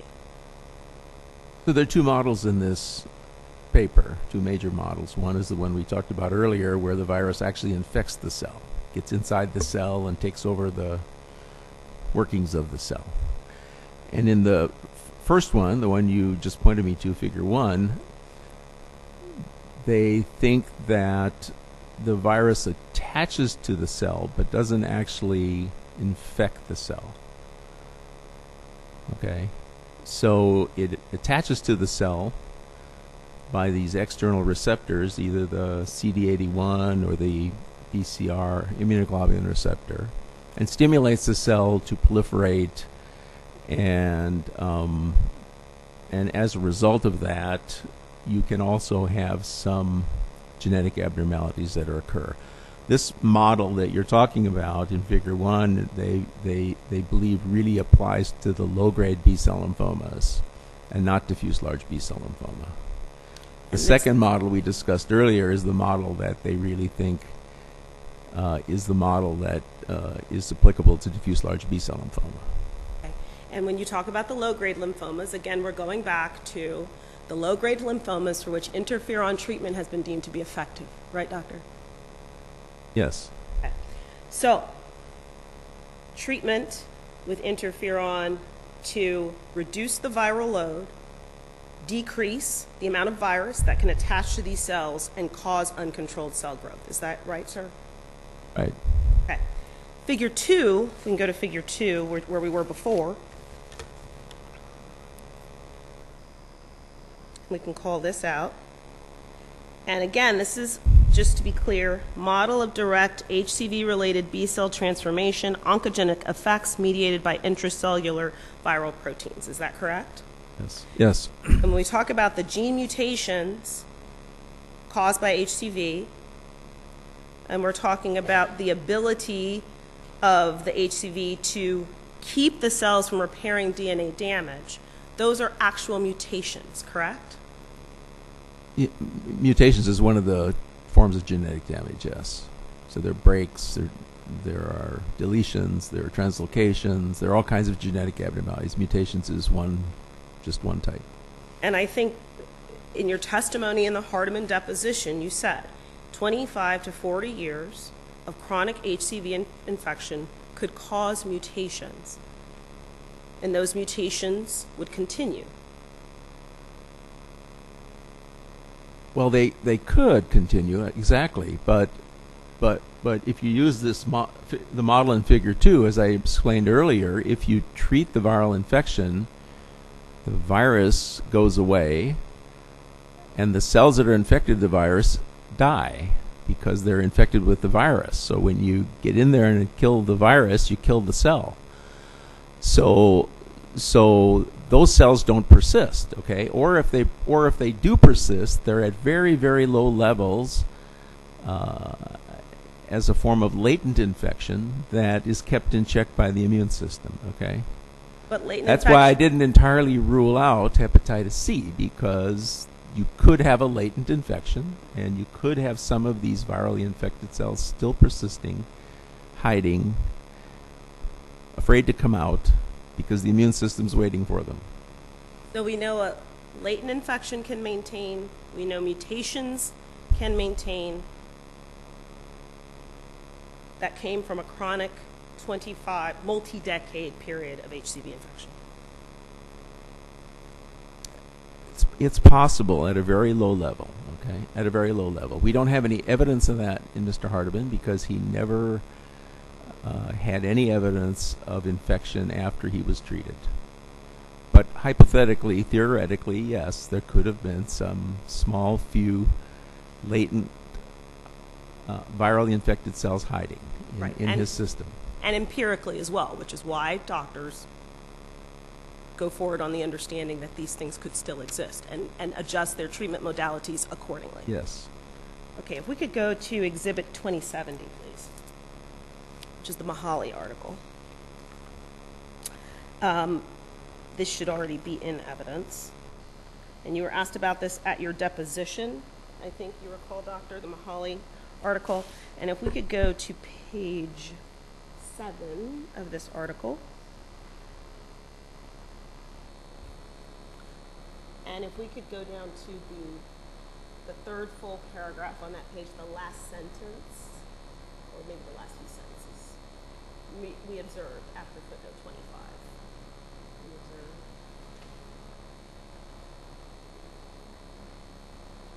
Now, this is a 2018 article, is that correct? Yes. Yes.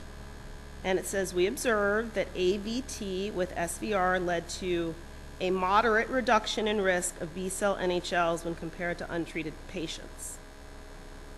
And then they have a sentence about HIV. And then the last sentence, however, this risk reduction was not observed when AVT was started 2 or more years after the HCV index date. Did I read that correctly? Yes. And there's been a determination of, wait, hold on, strike that. May I have just one moment, Your Honor? Sure.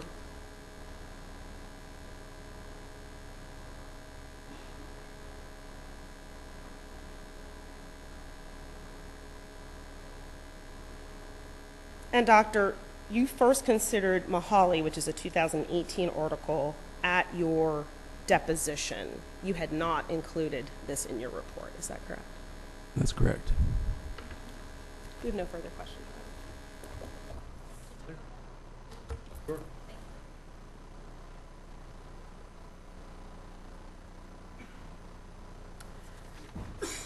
Dr. Weisenberger, just to follow on the line of questioning about hepatitis C, do we know, do you have an opinion as to what percentage of people with active hepatitis C infection actually develop non-Hodgkin's lymphoma?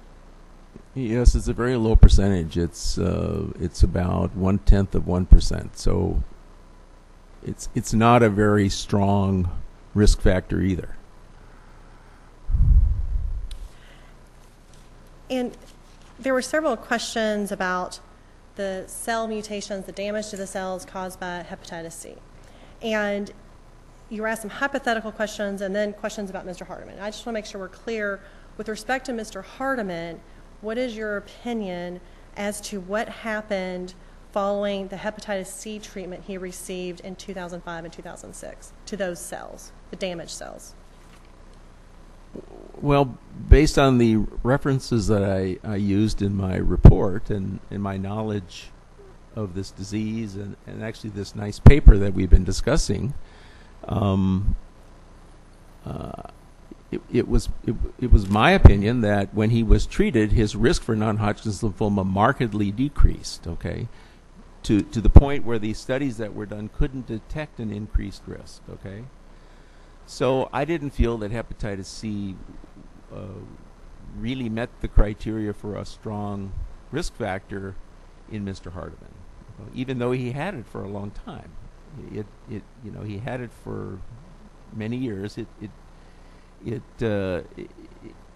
He was markedly responsive to treatment, and once you respond to treatment, your risk for hepatitis C related sequelae go down dramatically.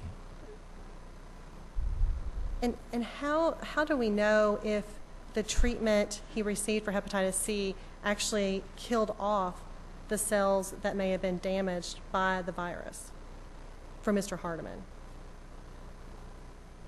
Well, because the cells are infected. So when you attack the virus, you're attacking the cell that the virus is in, and it kills the cell.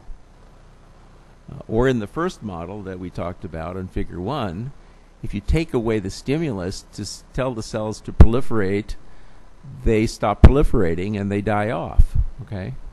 And after the treatment Mr. Hardiman received in 2005 and 2006, which would have killed off the damaged cells, has there ever been any evidence since then that he had active hepatitis C? No. And did you factor that into your decision in determining that hepatitis C was not a substantial factor in causing NHL for Mr. Hardiman? Yes, I did.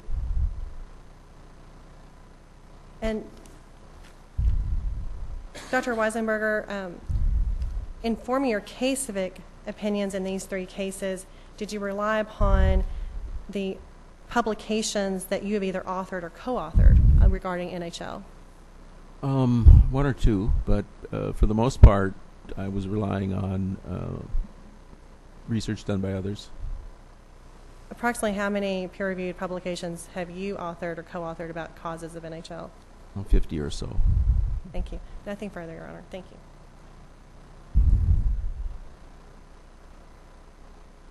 Just to be clear, sir, Mr. Hardiman's NHL is a high grade. It was not a low grade lymphoma, correct? That's correct. Thank you. Step down. Okay, is there anything else that anybody needs to discuss today, or should we just plan on seeing each other again on Wednesday morning? I don't have anything further. I think it can wait till the pretrial conference on Wednesday. I think Mr. Setloff had a couple matters. Sure. Yeah, just a couple questions for guidance, Your Honor. A couple questions in preparing for the trial preservation deposition of Dr. Portier. In trial, do you allow recross of expert witnesses? I think that I always have. Okay. Yeah, and I think it would be appropriate in this case. Thank you. Also, if we want to, I understand there might be debates later about whether something was proper impeachment, but if we wanted to impeach an expert, and this is true, I guess, not only in Dr. Portier's testimony, but at trial, can we use video on occasion, or are we stuck with the transcript?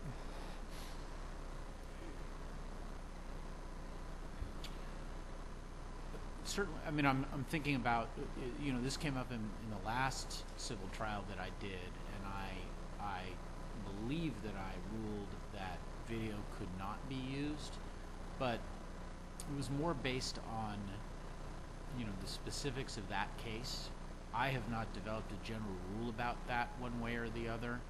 I would think that there would need to be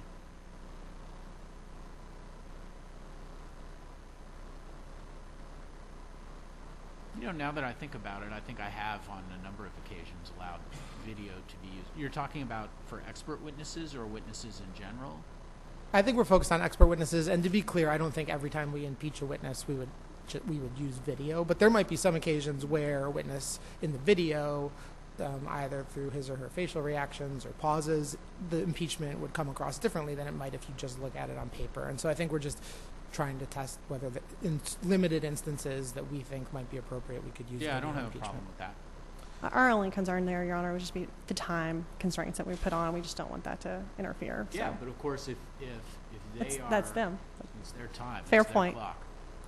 That actually, so I only have two more brief things, Your Honor. I just wanted to flag for Your Honor, and I'm not exactly sure how to deal with this. I think you might hear more from them about it on Wednesday, but they designated for Phase 1 36 hours of deposition designation testimony. So we are now going through the process of countering and objecting to that. That seems like a poor use of resources given that they are limited to 32 hours. I guess maybe I'm more just flagging it for you, but I think that we are concerned about the amount of resources we are putting into marking up transcripts of 36 hours of testimony, given I don't think that there will be 36 hours of deposition designation testimony. Kind of the opposite of just dumping a ton of documents on them and making them spend all their resources sifting through the documents. I'm sure that's never happened in this case. We've never experienced that, Your Honor. Your Honor, there's 67 witnesses disclosed or listed between the two parties, and so, given the bifurcation issue and the fact there's 67 witnesses, I think there's 34 or so depositions. We did our best to narrow it down, and I appreciate them counting up the hours. I hadn't done that yet, but we'll get there. I did, since you mentioned the 32-hour last week, we went back, and in the Johnson case, there were over 50 hours, it might have been close to 55, I'm not exactly sure on that, of trial time that was allotted for that case. The plaintiff in that case did have more hours allocated because we have the burden of proof, so we wanted to bring that to Your Honor's attention, and we can talk about it more on Wednesday. Hours It was of trial time? over 50. Over 50 total hours of trial No, time? over 50 for the plaintiff. For the plaintiff, Your Honor. I apologize. Over 50 for the plaintiff. Since that time, we've taken multiple depositions in the litigation, 4 of which were just last month. I think there's 8 or 9 scheduled for this month before trial. So some of those designations are part of that. So there's even more evidence. The fact that you took more depositions doesn't mean you need more time. Well, that's a fair point, Your Honor. I mean, there's a witness they identified that for the first time, we just got the custodial file last week on their list. We don't know if they're going to call her or not. So I'm just saying that right now, with 32 hours, that is basically tying our hands behind our back. And so we would ask the court to reconsider that, to give us more time so we can present our evidence and make sure we meet the burden of proof. Well, we can talk about that more at the pretrial conference, but I will tell you that so far I've not seen anything to suggest that it should be expanded. And in fact, what I think we're going to find is that there are a number of expert witnesses who are either not going to testify at all per my rulings, or their testimony is going to be much shorter than what is contemplated by their reports, and so that should provide some assistance to both sides. I understand, Your Honor. I just wanted to put that on the record. So thank you, Your Honor. And as I said, and as is always the case, if I do conclude along the way that I've squeezed you unnecessarily, we can do something about it. And we don't have to wait until the end of trial to do something about it either. And part of it depends on, whether people are using their time efficiently. And I appreciate that, Your Honor. And we have every intention of using our time efficiently. I mean, we want to make sure that we're mindful of the jury sitting here for a long time, too. But I just want the court to be aware with that number of witnesses and then what happened in the Johnson case. We just wanted to bring that to your attention, especially when we talked about last week, 10 to 12 hours for Dr. Portier in Australia. I mean, that's a third of the hours allocated to us. So just want to bring that to your attention. We can talk more about it on Wednesday. You're going to need to chop that testimony. Well, that includes the defense. I apologize, Your Honor. And we're chopping our cross already. We've mapped it out and are confident we can fit our case in the 32 hours. But part of it here is that we are, there's an obligation on both sides to, obviously you need to be able to put enough evidence in front of the jury to allow the jury to make an informed decision, but you also have an obligation to these members of the community who are giving up a month and maybe more of their lives to present the evidence efficiently, and that, of course, is always something we have to think about in these cases, both civil and criminal, in my opinion. So, the other issue that I guess we may need to talk about with respect to time is, are there going to be time limits for the different phases, or is that just going to be left up to each side? And I don't know if you want to. I don't know if you want to talk about that now or on Wednesday, or if we could. neither. I'm sorry, Your Honor. If we could talk about it on Wednesday, because that's part of, when we do the deposition designations, some people are going to be played in both phases, and so that, we're trying to be as efficient as we can, but we also have to meet our burden. And so if we could talk about that on Wednesday, just to give some more guidance, that would be great. And then we can also meet and confer with the defense to see if there's some witnesses they're not going to call, and that might help us too. And likewise we can do the same. Okay. So what are the things we need to talk about on Wednesday? One is the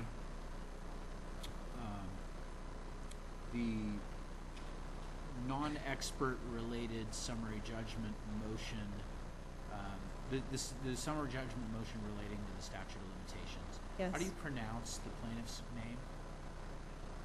Gavayu? Okay, that's what I thought. So anyone is free to argue that issue, whether it's you all or you. Is it Mr. Sadek?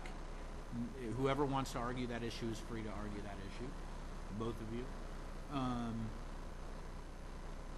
So we have that issue. We have the plaintiffs, in no particular order, the plaintiffs' specific causation experts. Monsanto's specific causation experts. The other experts, which again, I may or may not want argument on, and I'll try to get some guidance out to you in advance. That would be great. Thank you, Your Honor. Motions in limine. And Your Honor, there are maybe 2 to 4 that we've agreed to, might be 3 to 4. So we can probably move through some of those. There's the case-civic ones we can move through pretty quickly, I would think. Sorry, what? The case-civic ones for Mr. Hardeman we can probably move through pretty quickly on Wednesday, because that's where we have a couple of stipulations. Collateral source has been stipulated to, and then smoking has been stipulated to leave out references to smoking history. Okay, so can you do me a favor? And I haven't read the motions in limine yet, and that's next on my list of things to do. So, but could you file a letter by the end of the day, updating us on whether you have any agreements that are not reflected in the papers you've already filed? I think that they're reflected already in the papers. I mean, I'm happy to file a letter, but nothing has happened since the filings on the 31st. That's correct, Your Honor. But if you want it in one place, I mean, it wouldn't that's take much time. But That's fine. okay. That's fine. Okay.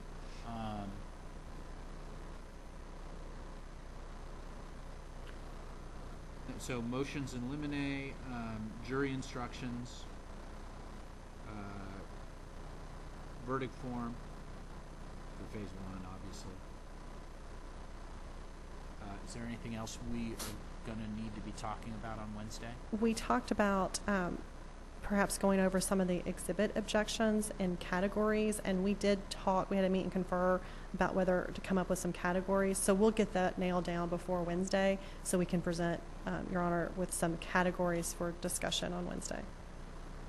Okay, and it might be helpful if you could just, without any argument or anything, if you could just file a letter, tomorrow or something, maybe tomorrow by noon, saying, here are the categories of, here are the categories of exhibits we'd like to discuss, or the categories of issues we'd like to discuss relating to the exhibits. For example, one is peer-reviewed literature. I mean, there's some peer-reviewed literature on the exhibit list, so we just want to know, we want guidance from Your Honor as to that being an exhibit at trial. Okay. So can it just be as brief as that? Yes, please. Okay. Only, absolutely as brief as that.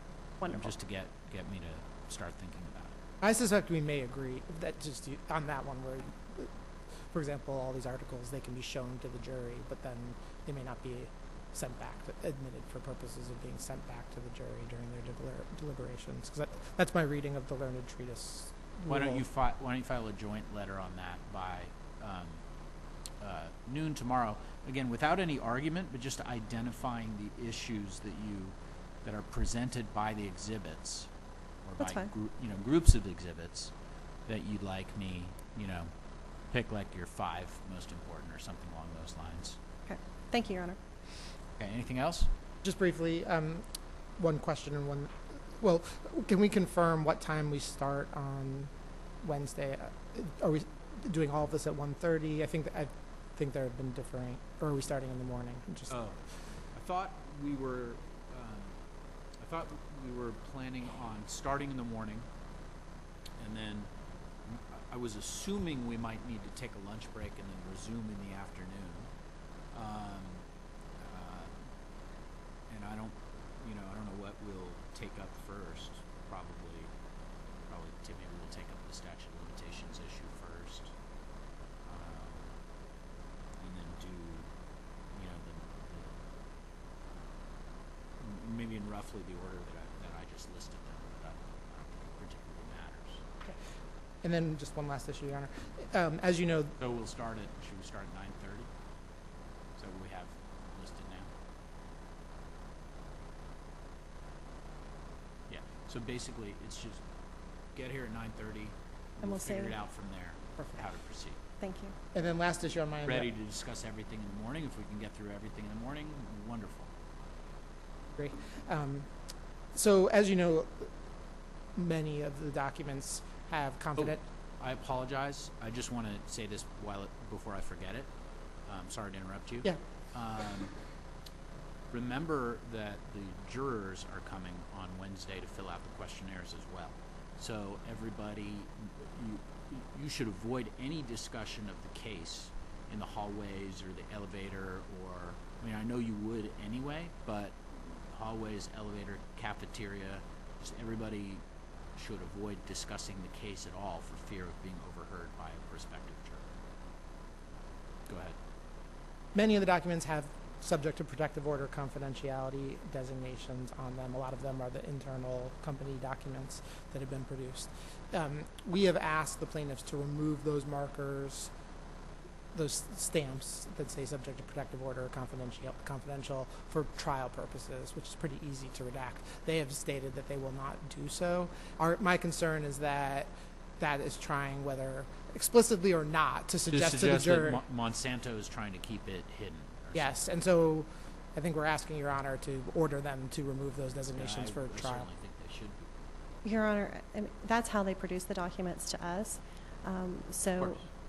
I'm sorry? Of course, that's how they produce it. Going back to the documents, how many documents produced. And those documents have been used in depositions with the confidential stamp at the bottom. So we've both designated multiple depositions to play at trial. And of course, the exhibits with those depositions, we would move for entry into evidence as an exhibit. And so they've already been used and referenced in those depositions with that confidential stamp at the bottom. So that's why we object to that. Well, what does that have to do with what the jury needs to see or not see? Well, it was their choice, Your Honor, to put the confidential designation on there.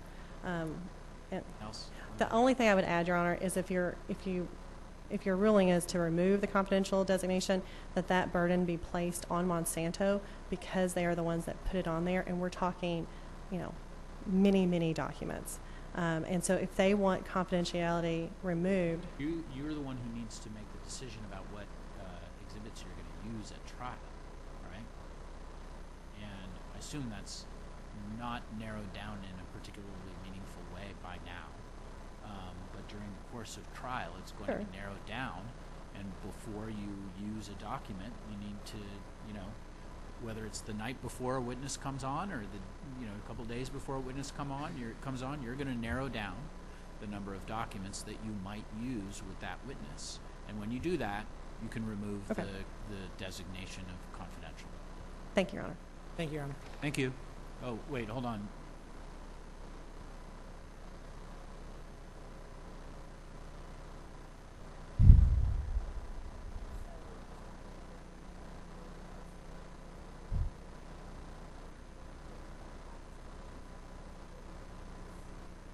Well, the problem is that right now they're at a stage in their trial preparations right now where they have 1,000 possible documents that they're going to use, and they'll only end up using 50 of them. Or I'm making up the numbers, but it's probably more like 10,000 and 100, right? Or 10,000 and 200. So it doesn't make sense to make them go through and remove the confidentiality designations now, unless that's easy. Unless that's somehow mechanically easy to do. And I assume that it's not. I wouldn't say it would be, Your Honor. I think my staff would appreciate not having to do that at this juncture. I mean, we'll get Ms. Mellon copies of exhibits that are redacted as soon as we can. I think we've agreed to exchange them 48. There's sufficient time between when the witness will be on the stand and when those exhibits would be ready. And so, well, we'll figure this out offline, and we'll figure out a way mechanically to make it work for the process of admitting the exhibits as well. Okay. All right. Thank you, Your Honor. I'll just say, Your Honor, that we have already produced images of all of our exhibits, and some of them had the stamp, and we've on the exhibits that we produced to the plaintiffs so that they had notice of all of the exhibits, we have removed the stamp on our end. I wasn't involved in the mechanics to tell you how complicated that was, but we have done that. But one question is, since the documents did come from Monsanto, I mean, maybe it would be easier mechanically from an IT standpoint for Monsanto to remove the stamps and resubmit them to the plaintiffs. I don't know the answer to that. I don't want to spend any more time on it, but I will order you all to spend, both sides, to spend some time figuring out mechanically what's the easiest way to do that. Okay. Thank you, Your Honor. Thank you.